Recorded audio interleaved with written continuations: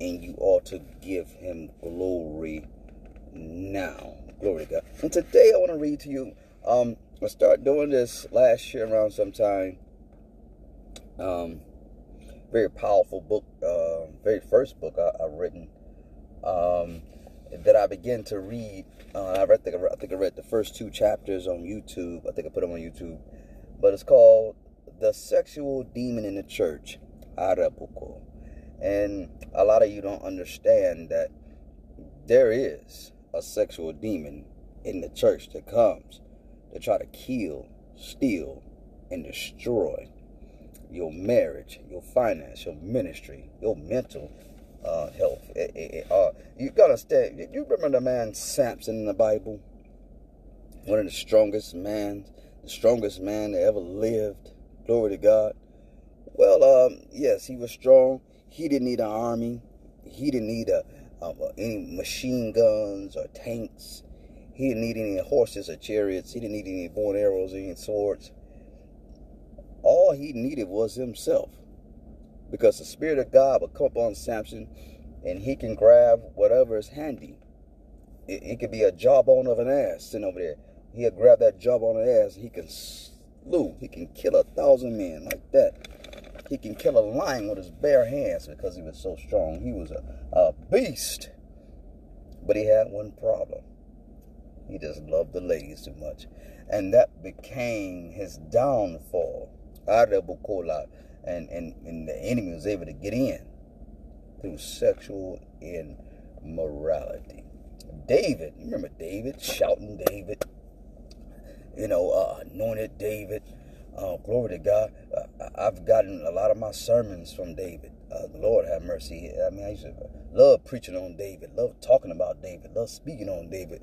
If I see David right now, I let him come ride shotgun with me real quick, man. Let's walk around. I want to talk to you about something. But David was a great man of God, a mighty man of valor.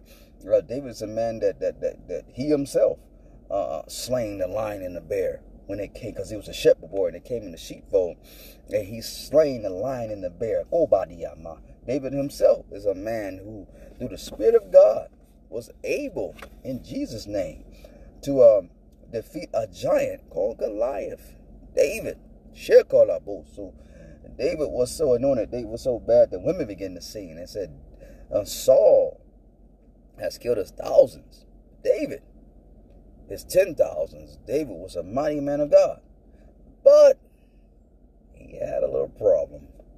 He liked the women a little bit. Glory to God.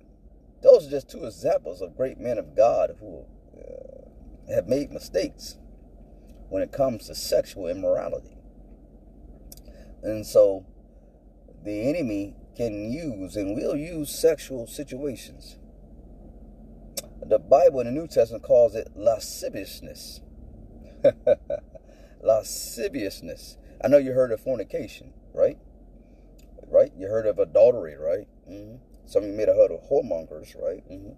Have you ever heard of lasciviousness? That is when people think I'm making this thing up. That is when you have out of control sexual desires. You ever had out of control sexual desires? It's one thing to have sexual desires, But has that thing ever got out of control? To where you look at your co-workers, your boss, maybe your boss's wife, or your mother's husband, or your best friend's husband, or have you ever had out of control sexual desires to where can't nobody control you and you can't control yourself? Hallelujah. You don't know what I'm talking about? Glory to God. Perhaps maybe I should read you some scriptures first, because some people don't think that there is a sexual demon in the church. So perhaps I should read a couple of scriptures.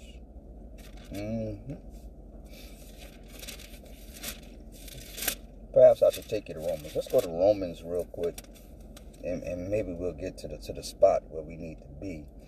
And I am gonna read you some more out of the book that I wrote, The Sexual Demon in the Church. But right now, let me show you something in the Bible. Now, this is an inspired word of God. That means God inspired, meaning God breathed. This is not God breathed. This is God. This is, quite frankly, me using my experience and gifts that God's given me to write this. So, there's a reason why there are certain books that men have written, they're not in the Bible. So, I love it when people want to talk about a lost book. There ain't no lost books. This book just didn't make it. They ain't in the Bible. That was not inspired. But what we have in the Holy Bible is the inspired, God breathed word of God. But that's a lesson for a whole nother time. We'll just get you over here first. In Jesus' name. Glory to God. So let me take you somewhere real quick in Jesus' name. Romans chapter 1. And we're going to read, I think I'll read at verse 25. It says, who changed the truth of God into a lie, and worship and serve the creature more than the Creator, who was blessed forever. Amen. For this cause, God gave them up unto vile affections. For even their women did change the natural use, in which was against nature. If you don't know what that is, then that's lesbianism. But let us go deeper. And likewise also the men, leaving the natural use of the woman, burning their lust one toward another. If you don't know what that means, I'll just let you know what that means. You know what it means. It means lesbian, gay activity. Let's go on. Burning lust one toward another, men with men, working that which is unseemly, and receiving in themselves the recompense of their error, which was meat. And even as they did not like to retain God in their knowledge, God gave them over to a reprobate mind to do those things which are not convenient, being filled with all unrighteousness. Watch this now. Fornication. You know what fornication is. So you all know what fornication is, don't we? But we don't seem to know what lasciviousness is. Lascivious is out of control sexual desires. That's what you're seeing when it says men with men and women with women. But let's go deeper, because it's deeper than that. Wickedness, covetousness, maliciousness, full of envy, murder, debate, deceit, malignity, whisperers, backbiters, haters of God, despiteful, proud, boasters, inventors of evil things, disobedient to parents, without understanding, covenant breakers, without natural affection, implacable, unmerciful. All these things, grubosha, are going on, who knowing the judgment of God, that they which commit such things are worthy of death, not only do they do the same, but have pleasure in them that do them. And watch this. Now, that is some deep thing also, too. Glory to God. So, what I want you to see in Romans chapter 1 was men with men, women with women, and then he named fornication. Those were 3 different sexual acts he named. He said men with men, women with women, and fornication. Fornication, we know that is just you just having sex without being married. Men with men, you know what that is. Men, women with women, you know what that is. Lesbianism and gay. I'm talking to the church now. So if you want to listen, if you're in the world and you want to listen, God bless you. I'm glad you're on here. Shabakobabapaki. Rabadokolabaha. Rabodokolabashi. Namoko. Elabosa. Yarabaha. Glory to God. If you're struggling with out of control sexual desires, then I'm going to tell you right now, you need help. But if you're struggling with out of control sexual desires, I'm going to tell you that the cure isn't marriage. No. People make that mistake. They think, well, I'm struggling with fornication. I'm struggling with lasciviousness. I'm struggling sexually in the church. So maybe I should just go ahead and get married. And if I get married, that will control my appetite for lasciviousness. No, it won't. Matter of fact, it may even enhance that thing. Before you get married to somebody, you better deal with your sexual immorality first. Because if you think the cure is in another person, no. That's a demonic force that has to be dealt with. That's one of the reasons why I wrote this book. Because the enemy will trick you into thinking that all I gotta do is get married and I'm good. No, baby, you gotta get healed. You gotta get delivered. If not, you'll bring another person into your perversion, which is another thing. Let me show you something real quick in 1 Corinthians chapter 5 and verse number 1. It says this: "It is reported commonly that there is fornication among you, such fornication as is not so much as named among the Gentiles, that one should have his father's wife."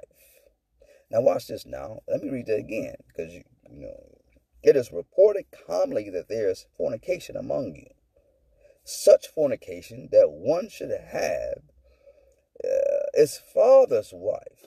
That means that a man in the church is sleeping with his stepmom. And that's falling under lasciviousness. Someone with out of control sexual desire. Now watch this. I want to show you the church's response to this. This is 1 Corinthians chapter 5. Can I show you the church's response to this thing? Here's what the church did. "And you are puffed up." Wait a minute. They are puffed up about it, and have not rather mourned that he that done this deed might be taken away from among you. In other words, some of them are excited about it. They're like, man, how'd you pull that off?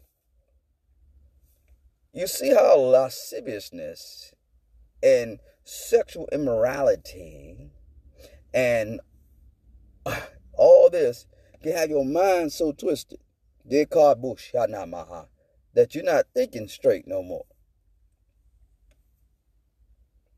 See, when lasciviousness comes in, when out of control sexual desire comes in, you're not thinking about your wife and kids at home. You're not thinking about your career. You're not thinking about the money you can lose. You're not thinking about the position you can lose. You ain't thinking that you're the dean of this school, that I shouldn't be doing this.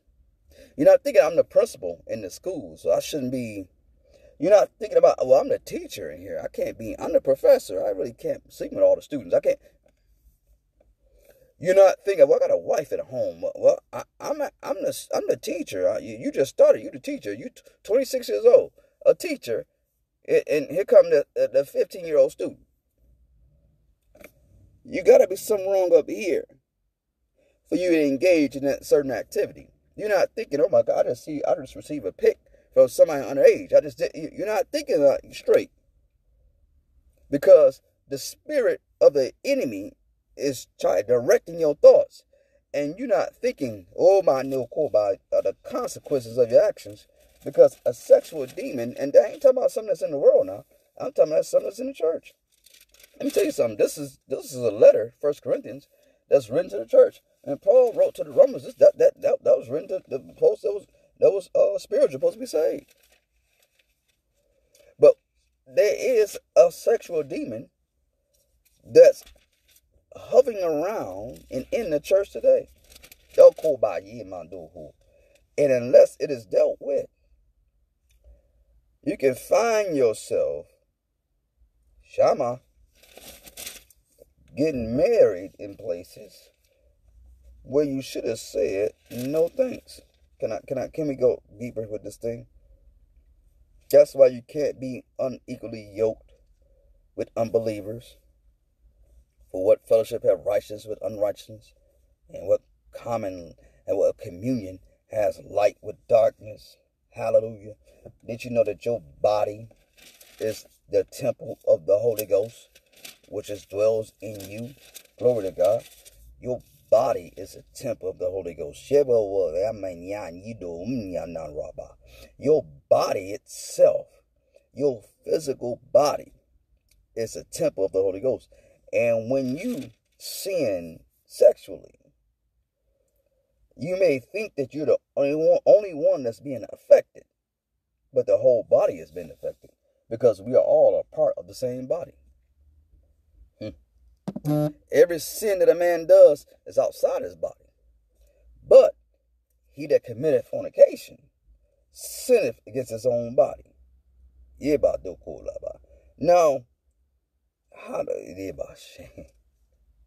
glory to God. This is so good. But I want you to know something, because there's some of you right now, there are pastors that are struggling with, I'm going to call it lasciviousness, but you know, if you've been listening to the whole recording, you know I'm talking about sexual immorality. There's pastors right now struggling with this spirit. There are co-pastors right now suffering with this spirit. There's pastors' wives struggling with this spirit. My God, yeah. There's pastors, armor bearers, secretaries struggling with this spirit. Choir members, ushers, deacons, my God, struggling with this very same spirit. My God, in here. There are those right now secretly struggling with pornographies, all kind of things. And what the end game in all that is this: the devil wants you to destroy your marriage, your ministry, your money, your testimony, whatever he can get out of you. That's what he wants. My God, in here. Yeah, let me show you something in Galatians chapter 5. See, somebody thought I made up that word lasciviousness. I want to show you something. This is Galatians. This is another church that Paul was writing to, Galatians chapter 5. And then I'm going to read you some out of the sexual demon church's book I wrote. I promise. Galatians chapter 5 and around verse 16 says this: For this I say then, walk in the Spirit, and you shall not fulfill the lust of the flesh. Walk in the Spirit. For the flesh lusteth against the Spirit, and the Spirit against the flesh. These are contrary to one to another, so that you cannot do the things that you would. But if you be led of the Spirit, you are not under the law.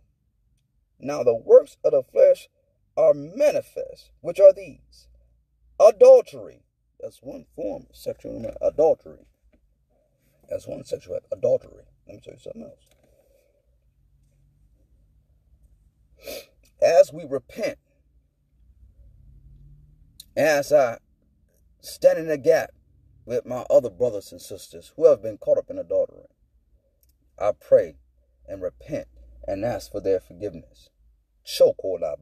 Now watch this. Fornication. That's another act. Sexual act. Uncleanness.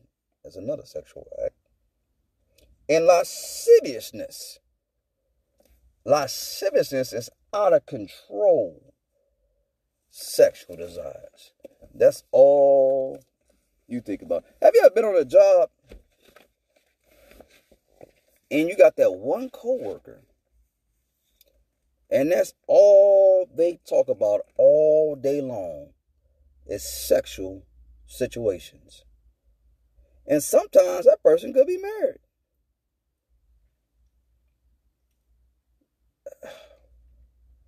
And you, as a man and a woman of God, you got somebody on the job that's making sexual jokes and all that. and they're making all these sexual jokes, and you laughing, you just laughing away. Don't you know you're taking pleasure in them that do these things? You're this man laughing and giggling about cheating on his wife and all that stuff. And there is a sexual demon in the church. And I want you to know something. And it's hard to defeat this kind of enemy without fasting and prayer, first of all. But it's also hard to defeat this type of enemy by yourself. I want you to know something else. Is that we're going to have to stop trying to fight this enemy, this devil by ourselves. And it's hard because we don't know who we can trust. Some of you have been hurt. Some of you went to your pastors with this kind of thing. You said, I had to go to the pastor and confess and tell him I'm struggling and maybe he can pray for me. And you thought you was going to get help, and you got put on blast for the whole church. You was just trying to tell them something between, so you was hurt. So you would never open your mouth again. Some of you went to somewhere to try to confide and confess some things and do some things, and lo and behold, the person tried to take advantage of your weakness. Yeah, oh, you struggling with that, huh? Well, they like, well, me too. We might as well get together. Some of you in the name of Kobaba Sarabaha. That's what happened to some of you in Jesus' name. Let me apologize on behalf of ministerial staffs and pastors everywhere. They need to repent and ask forgiveness in Jesus' name. But I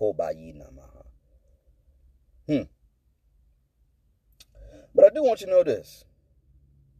The enemy is not your husband, your wife. You don't need a new wife. You don't need a new husband. Nope. You need a new mind. Let me read you something real quick out of an excerpt right here. This is chapter 3. This is called Sex in the Church. Chapter 3, Sex in the Church. I mentioned earlier that my first sexual experience happened when I was 5 years old at my grandmother's house, and how that same spirit followed me to Pontiac, Michigan at my mother's house. However, it did not stop there. It also followed me to church, and that is when things really got interesting. It is reported to me that there is fornication among you, such fornication that one should have his father's wife, and you are puffed up, and have not yet rather mourned that he that done this deed might be taken away from among you.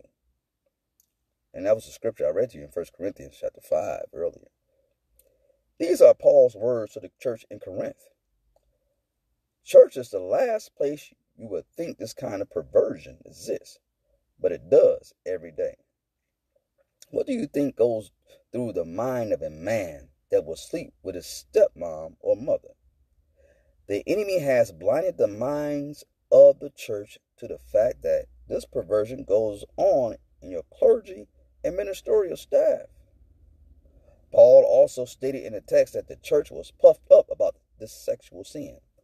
They celebrated and were impressed with the man in the church for being capable of sleeping with his father's wife. Who are you impressed with? Are we in the church impressed by sexual sin? God forbid. It is hard to hear God calling you out of something when your flesh has begun to like it. This impression the world leaves on the church comes from influence. We are influenced by what we see on television, videos, also other Christians in our midst. Paul instructed the church not to keep company with any man that is called a brother, that is a fornicator, even not to eat with him. And I do believe there's a reason for that, because he didn't say not to keep company with somebody that's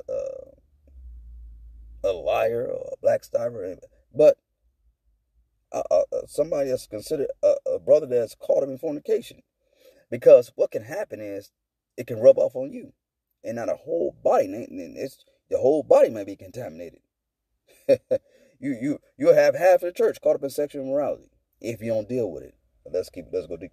1 Corinthians chapter 5, verse 1. It states that Paul knew how influence can play a role in sexual behavior.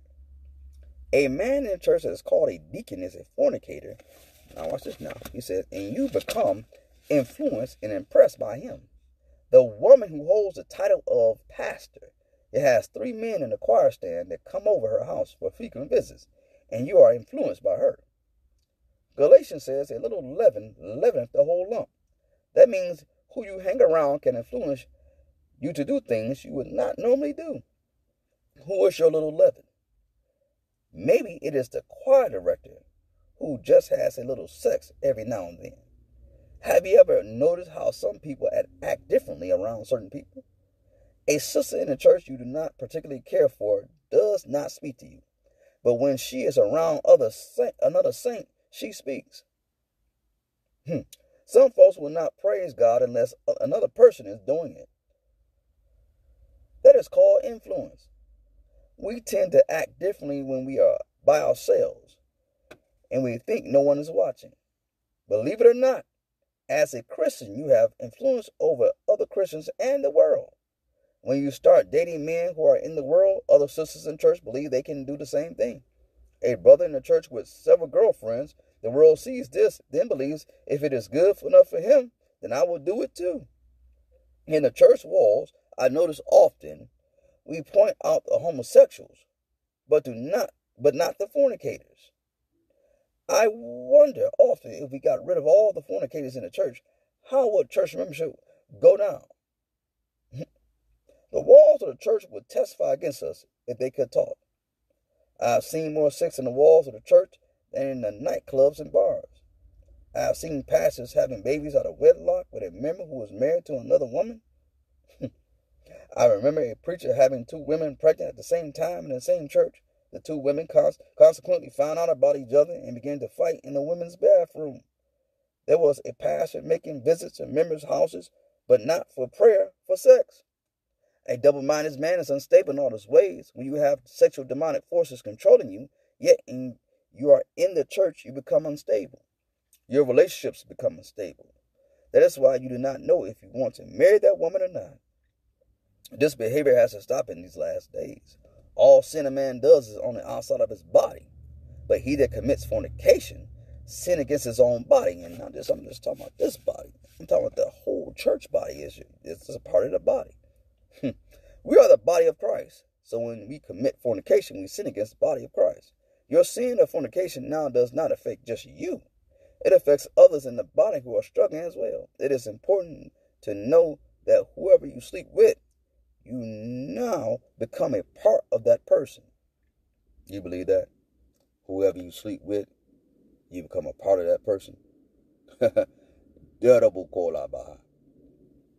Sometimes we think sex is over when we got out of the bed. But oftentimes, when you really think about it, that person is really in your head. Let me show you something. 1 Corinthians 6:16 says this. Know ye not which is joined to a harlot is one body? Have you ever noticed that after having sex with someone, you find yourself wanting things you did not want before? Things you used to hate and judge other folks for wanting and doing, and now all of a sudden you do these same things? Habits you did not have before, now you have them after you have slept with someone? I noticed. My God. Every now and then you see something that you're like, my God.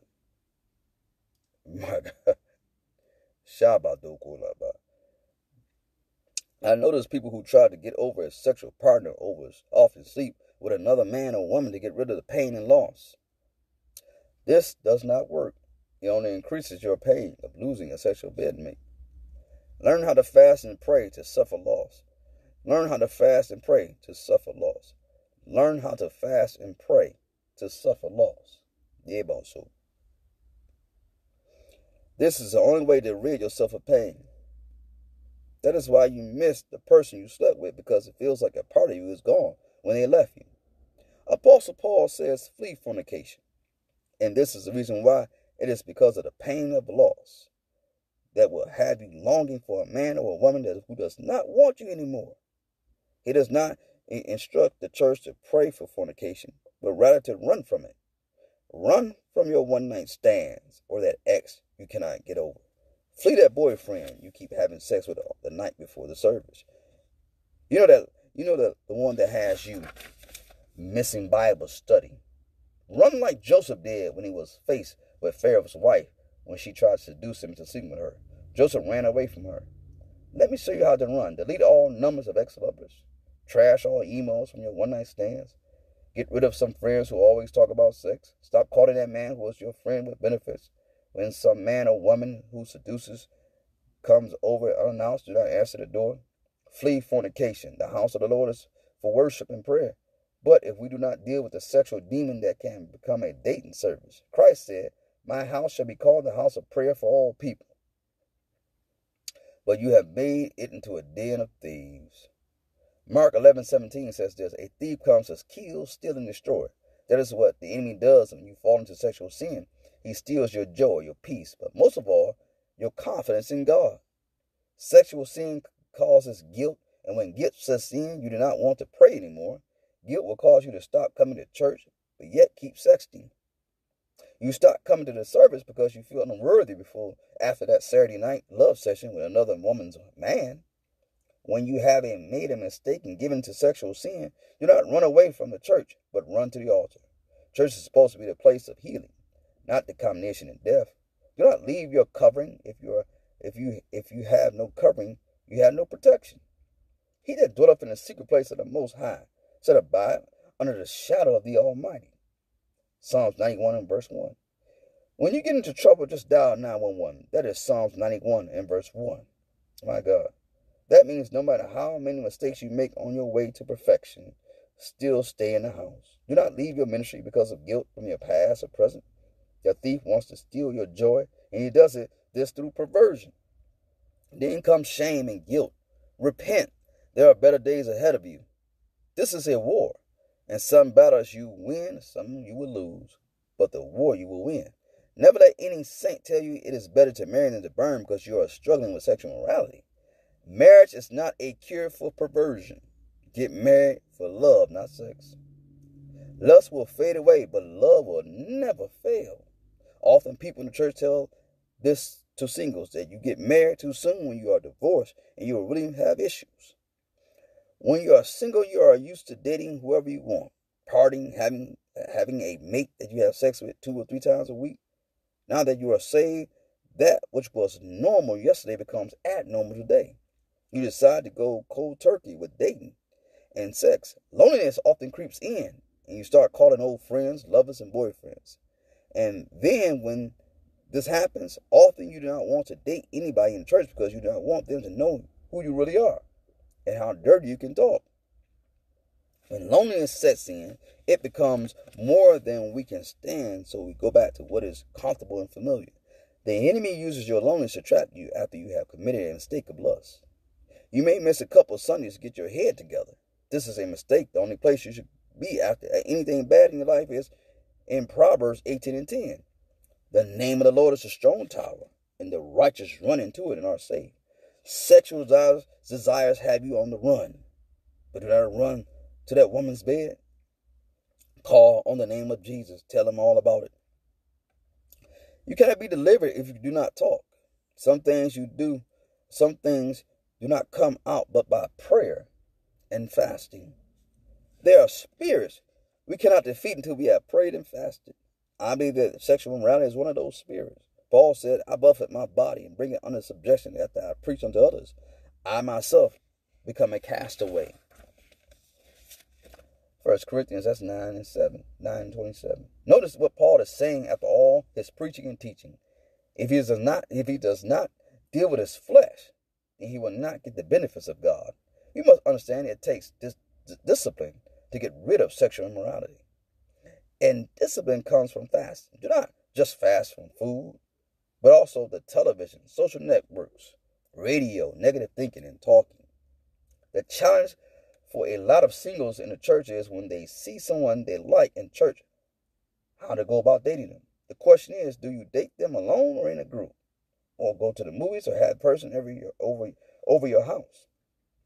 I would say never put yourself in a situation that your flesh will have you in trouble. or repenting in the next service or on the altar. Whether you are single or married, the flesh has to be brought under control. The enemy will use sex to distract or curse the people of God, distract you from your goals in ministry. He will curse your pocketbook because now you're paying child support. But if you just would have kept it in your pants, that money would be all yours. When Moses began leading the people out of Israel, when Moses began leading the people of Israel out of Egypt, he was on the mountaintop receiving the commandments of God. While he was on top of the mountain, the people of God were on the bottom of the same mountain committing orgies, adultery, and fornication. Many of those saints died in the wilderness that day. That is what sexual sin does. It causes you to be distracted from the glory and the focus on the flesh.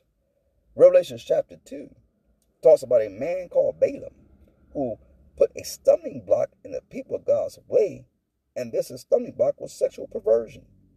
A stumbling block causes you to fall, and it stands in your way of reaching your goals. How many times, men of God, have you said, I should be further in my ministry than this? What about you, woman of God? How many times have you said, I could have finished college by now if it was not for him? Stuck at the stumbling block. Let God remove your flesh and sex out of your way, church. Then we will see the glory of God. Sex among God's people has become a problem from Genesis to Revelation.